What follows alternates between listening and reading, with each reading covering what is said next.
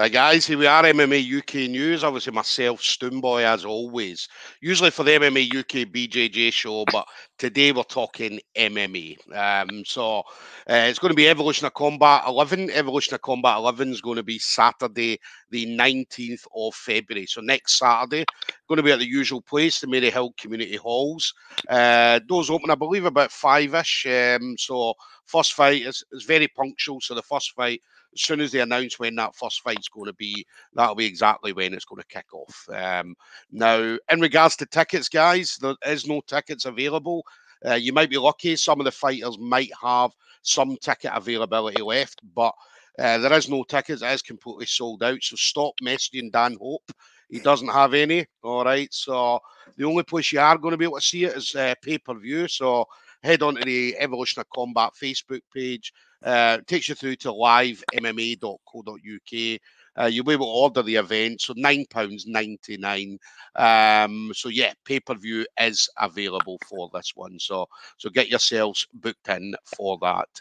Going to be a great night. Obviously, we've got grappling to start with, moving into Muay Thai and kickboxing, and then rounding the night off with obviously the MMA fights as they normally do. Now, my next guest is going to be on the show that night. So Crown and Glory MMA's Adam Thomson is going to be up against the Grip House or Inverclyde BJJ's King Onion, James Kemp. So again, that's a debut for both of these guys. So again, this promised to be a good one. Obviously, I've heard a few good things about Adam. So definitely looking forward to seeing what Adam's going to bring next Saturday. So Adam, listen, absolute pleasure, buddy. How you doing? I'm good, mate. I'm good. How are you? I'm good, buddy. I'm good. So yeah, you just you talked there. You before we went live, just finished your last training session or last kind of sparring session. So how's everything been going for you training wise then? Good, mate. I've trained hard past like 6 months. Just ever since kind of restrictions eased, I get back into the gym. So it's been a long time coming. Just kind of want to get in there now. It's been there. Yeah. I did have a fight booked before the year, but it fell apart. So this is the one next week. Yeah. How's it been? Because obviously I know that I've spoke to a lot of people, and obviously the last kind of 18 months, 2 years has been absolutely horrible for anybody who's training. So, but obviously now 2022, this is going to be our year. Hopefully we're going to have a full year of everything, fights, grappling competitions and stuff like that. So, I mean, what was the last kind of 18 months, 2 years like for yourself, not being able to train properly? Well, I probably went the wrong way when the gym shut down. I just kind of got fat, which is also the wrong thing to do.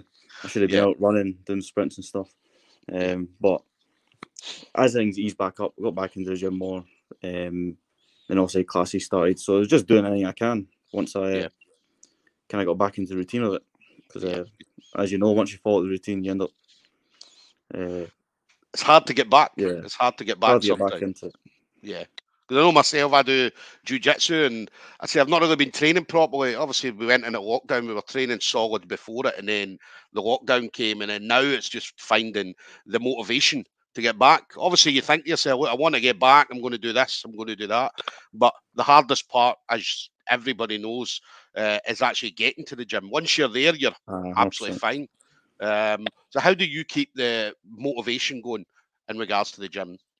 Well, for the past, a few months, it's just been for this fight. You don't want to. It's a horrible feeling thinking that your opponent is out there somewhere, outworking you, doing more work than you. So that motivates you enough. Obviously, it's as every other fighter knows, or people that compete, it takes up a lot of time in your life, but you just got to do it. Yeah, it's just a sport we're in. So. Definitely. And then, obviously, Evolution of Combat 11 then. So, that's going to be your amateur debut. We talk a lot. I mean, obviously, even though it's your amateur debut, I mean, fighters probably 10 years ago might not have had the same, obviously, training partners and stuff like that we do now. Obviously, you, Crown and Glory, have got a number of kind of high-level guys coming out of Crown and Glory. So, even though it is your amateur debut, I mean, you're going to be training your ass off and you're going to be working with the best guys. So, I mean, is that something that you feel yourself? Yeah, definitely. I mean, I've trained for a few years now. When I first started, I wasn't the most committed to it. It was more of a hobby. But obviously, as you get more into it, it becomes more than a hobby. and I get the chance to train with Chris Duncan, Adam Batley, with Yusuf, tons of guys to name in our gym, lots of experience, and not just also Chris brings the experience on a on a worldwide level now, fighting in Bellator and all that.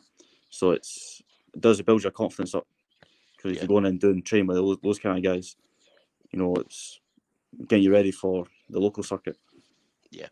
Is it important then to have people like that around you? Because as I mentioned, maybe 10 years ago, to have a fighter that was in a kind of top like a UFC or obviously things like a Bellator and stuff like that, you might not have had the ability to train with these people 10 years ago, but now there seems to be obviously more and more top guys out there. So is it important for you to surround yourself with guys like that?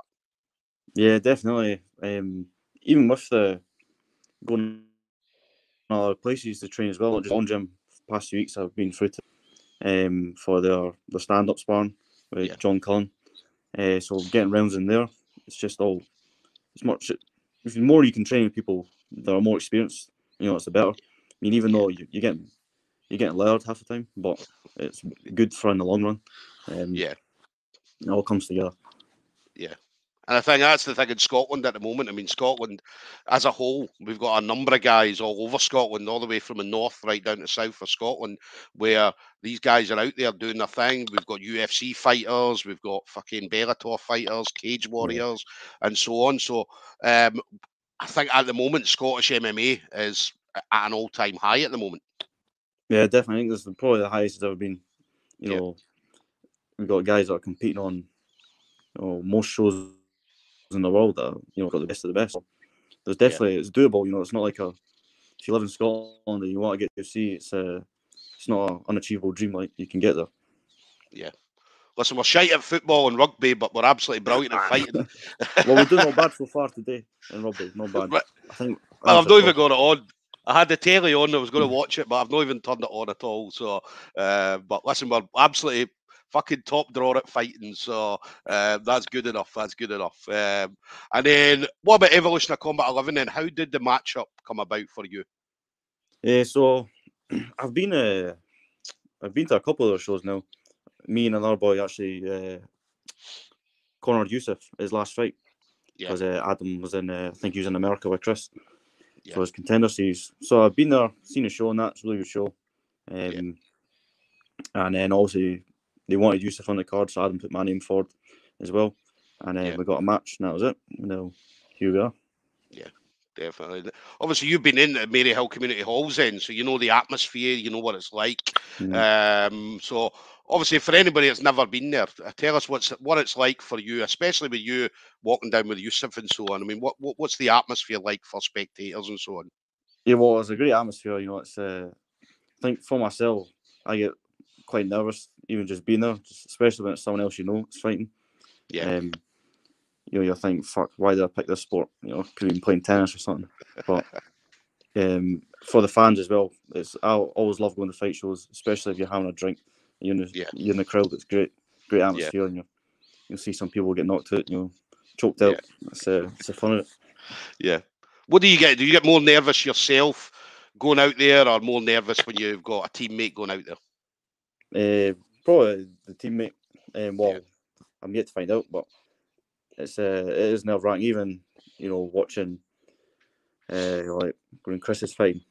If you're watching it online, it's just because there's nothing you can do. It's like it's all into their hands now. But it's a weird feel. Yeah. Nah, but listen, we're looking forward definitely to seeing you next week. I say I've heard a lot of good stuff about you. So yeah, we're looking forward to seeing you next Saturday. So what about you then? So 2022, as I mentioned, it's going to be our year. Obviously, we're going to have a lot of events coming up. Hopefully, it's going to be a full calendar this year. So anything that you're looking to do then? So obviously, this will be your main focus. But what are you looking to do going forward to 2022? Well, so right now, this fight next week, that's all I think about. And then after that, I just want to try and stay active, build some experience, and not fall back out of it. Once you get the momentum going, I have a couple of fights and I have another fight. I think at amateur, it's not really about, fight twice a year. You've got to. This is your time to get the experience. Like a lot of boys in my gym have done. and hopefully get a few fights in Scotland, England, wherever it is, just gain the experience. And Definitely. because I could leave the end of the year, 4 or 5 fights, that would be amazing. Yeah, yeah. Definitely. Well, listen, we're looking forward to seeing you, as I said, next Saturday and what you're going to do for the rest of the year as well. So, and then final thing for you then, anybody you want to shout out to. So the list will be long, I'm sure. But yeah, any friends, family members, teammates, things like that. Well, the list is never ending. I got all my coaches, Adam, Chris, my teammates as well, Adam Batley, Youssef, Scott Drummond, Paul Story, and Declan Laffrey. There's too many. I've probably missed a couple there. But also some of my mates as well. I mean, it's one thing with this sport is that you spend so much time training, you don't get to see your mates that much or even my girlfriend. It's just everyone else makes a wee bit of sacrifice as well. So everyone around you counts. Also my family as well, putting up with me when I'm crabby as fuck. So I can't eat pizzas, can't eat ice cream. But everyone around me. Yeah. What does the family and friends think then? So obviously you going out there and doing this. I mean, what's their thoughts on it? Obviously they'll be 100% behind you. Yeah, well, 100% behind me. I mean, my mum, she's not gonna be there. She won't watch it. Yeah. But my dad will be there. Lots of my friends coming, family. Everyone supports you. Some people think it's a bit. Obviously, you talk to some people and think, "Oh, you're mental." Like, why would you do that? But that's like there's still a bit of a. People look at it as just two guys getting in a cage and scrapping, but it's a lot more than that now. It's came a long way. It's a proper, legit sport. So I hope I'll get to show that next Saturday. We did saw that. We saw that last Evolution of Combat 9 at Maryhill Community Halls. I was sat when Yusuf was fighting. I was standing next to his mum, and his mum couldn't watch it. She had her back to the cage, and she was obviously like every time something happened, and the crowd went, "Oh!" She was like, "What's happening? What's happening?" And I'm like, "No, he's winning. He's doing all right." So it's a tough one for mums. It's a tough one for mums. But as you mentioned, it's a proper sport. Do you know what I mean? Like you train for this. It's the same as fucking running or football or whatever. Do you know what I mean? Definitely. You train specifically for this. So, and there's a lot of stuff involved in it now. I'd say years ago it was two guys. So much. Yeah, years ago it was two guys went in a cage and beat the shit out of each other. But now there's a lot to it, science and fucking mate, hundreds of stuff involved in MMA now. So, but no, listen, we're absolutely buzzing to see you next week, Adam. So there we go, guys. Adam Thomson, Crowning Glory MMA, is going to be up against James Kemp. Fight card still to be announced in regards to the order and so on, but that should come out probably at some point this week. So we'll be able to see where Adam is on the card.